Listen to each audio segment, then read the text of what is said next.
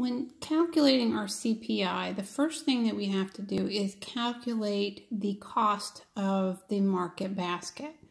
So what we're going to do for that is we're going to take the quantity times the price for each year and then sum them.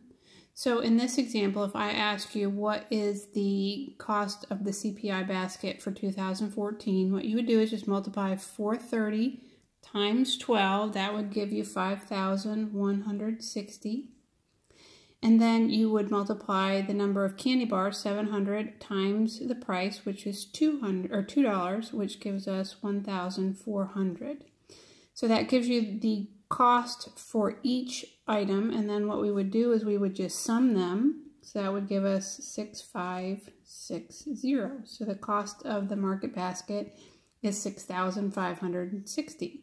Now if I give you two different years, don't worry about the second year, just calculate the cost of the basket in the year I ask for.